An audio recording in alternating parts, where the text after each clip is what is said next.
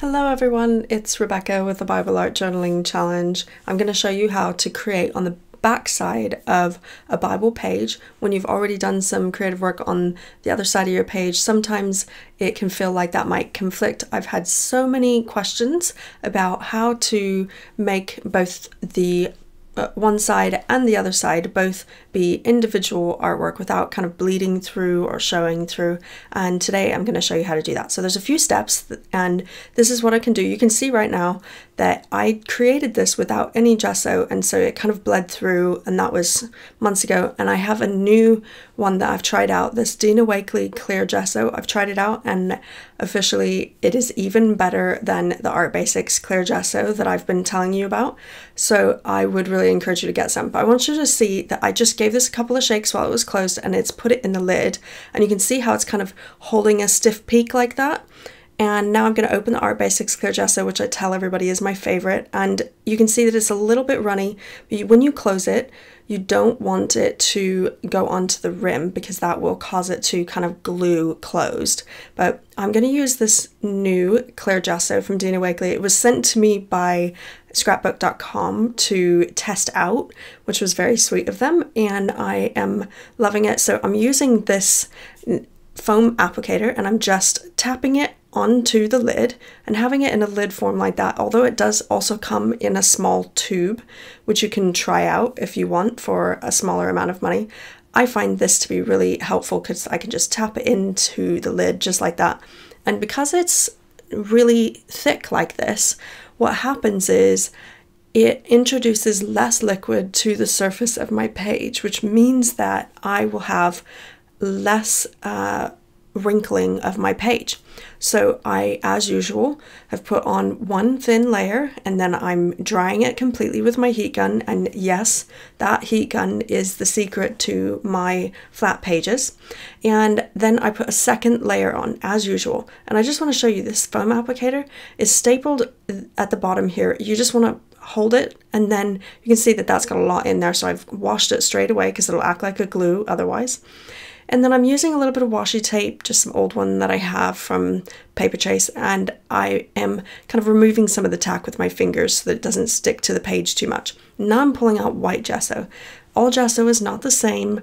You want to use a clear gesso over your page if you want to see the text, and then you can use this white gesso on the margin of your page if you want to cover something up.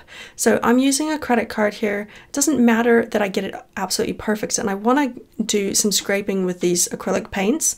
So I'm firstly going to kind of cover, and already you can see that you can't really see the color that was bleeding through from the previous page, but because I put the clear gesso down first, there won't be a problem with whatever I'm doing on this side kind of soaking through and bleeding through to the other side where I've created something. The clear may have soaked up a little bit into that other side, but it doesn't actually matter because it's clear. So it just soaked up some clear, and that's perfectly fine. So that's why I didn't do white first.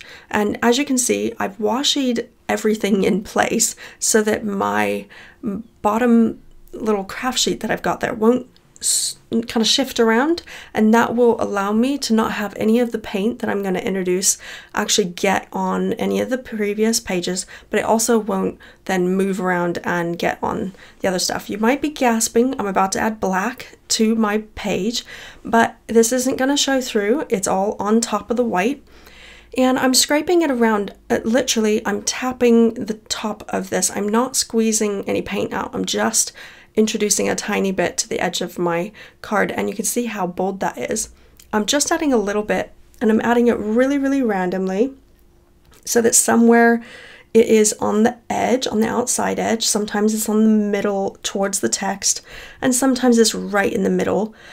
And I'm trying to add it all the way around, even on the left and the top, wherever I can get away with adding it, so that it doesn't just look like I dropped a bunch of paint on the right hand or the bottom side, but it kind of feels like a cohesive whole page.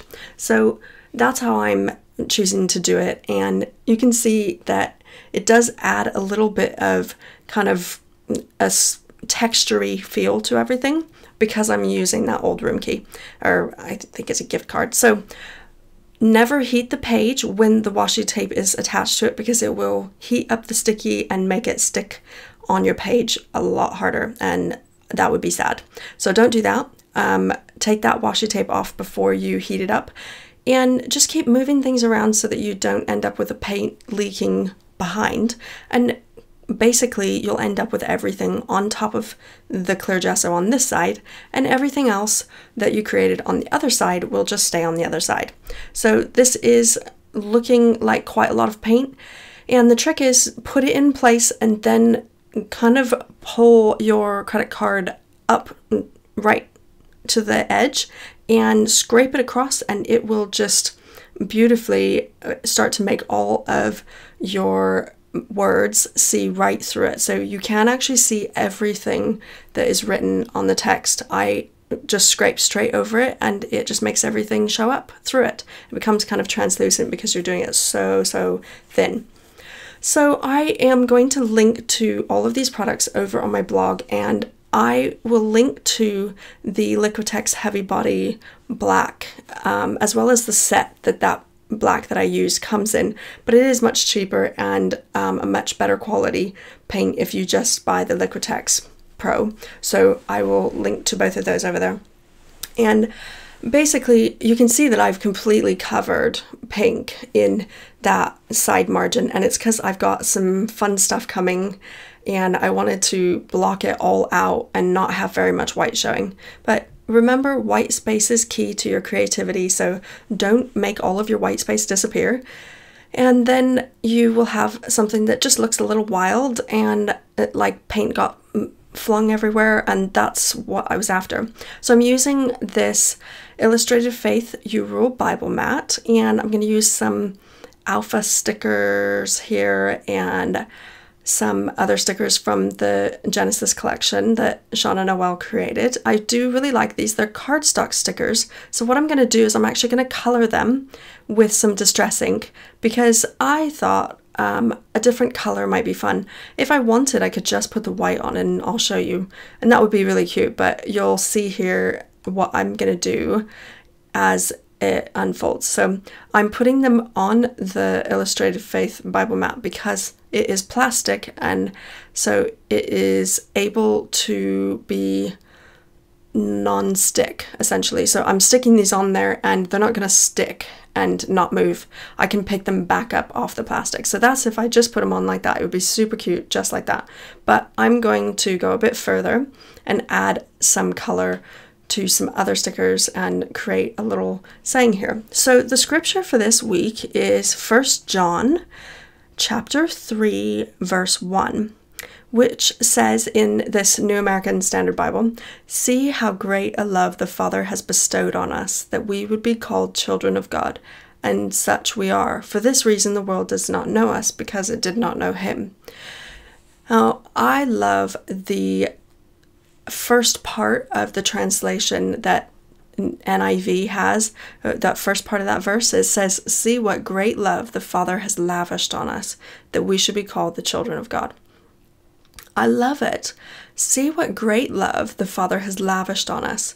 Lavished is for something to be generously kind of poured out on us, and I think it's beautiful to think of the love of God just being lavished on us, and that's from the Father. He has poured so much love on us, and so I've taken this little color wheel to just reference for myself if I wanted to add certain color, and I decided to add a color across the color wheel, which was the green, and I am just going to pick up some Distress ink, which is a water-based ink, and then put it over the top. And people have asked me why I do this with Distress inks, but amazingly, this is actually what Tim Holtz expected Distress ink to be used for.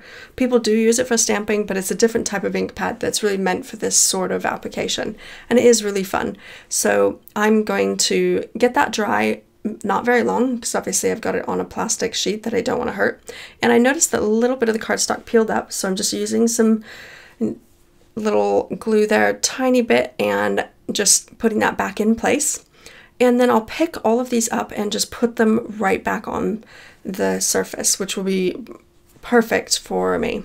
So I don't want to get my fingers ruining the sticky, so I'm using some tweezers, and I will bring in my junior T-square just to help me line everything up. I could certainly eyeball this if I wanted, but I wanted to make everything just a little bit more straight, and so I've used that, which I really enjoy.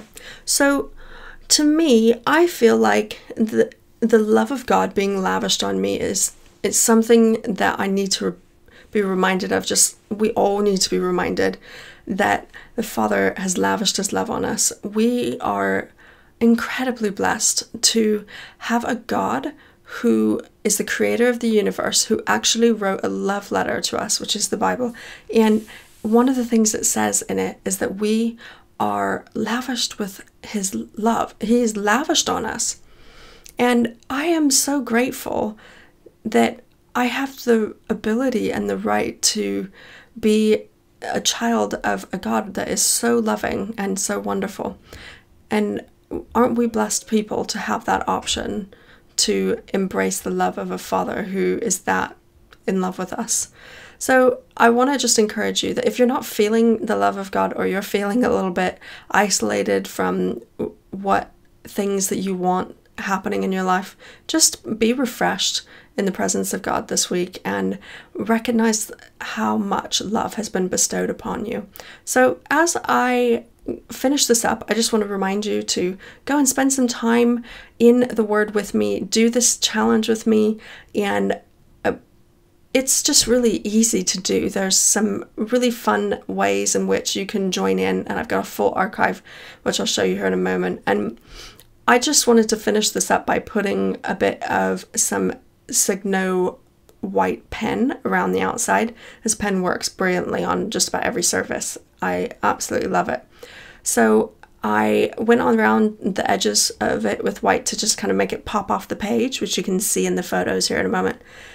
And then I used a 01 black micron to add a little bit of a black line to the left-hand side of all the main letters there, just to make them have a little bit of contrast, which I really enjoy how they turned out. I think this is really a fun page. It has a real bright spot to it, and I think it really reminds me of the love of God that I have, and that I'm a child of God. And yes, there is a huge context to the scripture, and I'd really encourage you to have a look at it, and if you want to create that way, go for it. But there's so much there, so have a look at it. And I just want to encourage you to go spend some time looking through the challenge. It's all free, and you can come and join me and on my blog, and all of these are linked below. And if you want to join me in helping impact people on Patreon, then go ahead and do that as well. I'd love to have you join me and partner with me to help people get into the Word. And there you can see it. So the other side on both sides looks just great, and I love how this turned out. As a reminder, everything that I mentioned today, including links to all the products and places that I talked about, are all linked below the video if you're on YouTube, and I hope you'll come and join me on my blog and hang out with me. I hope to see you very soon. Love you guys.